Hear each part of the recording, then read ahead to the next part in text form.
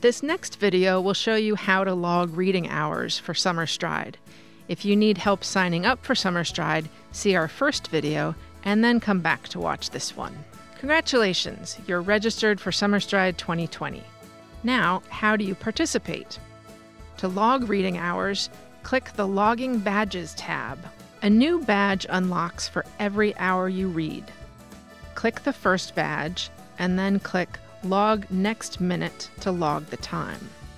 If you registered multiple family members, you can either select a reader to log individual time for, or select all readers to enter the same time for the whole family. Then click the Minutes box. Click the first date you want to log time for. That date selected will show a black dot.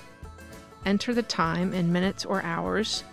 You can also record what was read during that time, and then click Log. A green bar at the bottom of the screen confirms that this time was recorded. For every hour of reading, a new badge will unlock by changing from gray to color. You can close this badge by clicking X. To log reading for another day, click that date and enter the time and title if you wish. Days that already have time logged will show a green dot. To finish logging, click Close. To see what badges a reader has already earned, select the name from the drop-down menu in the upper left corner. If you want to add a reader, edit your account, or sign out, click the gear icon in the upper right corner. When 20 hours are logged, the Book Tote badge unlocks.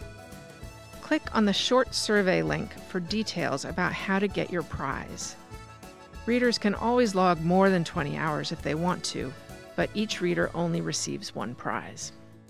Thanks so much for sharing some of your summer fun with us. If you have questions, you can call 415-557-4400 or email info@sfpl.org.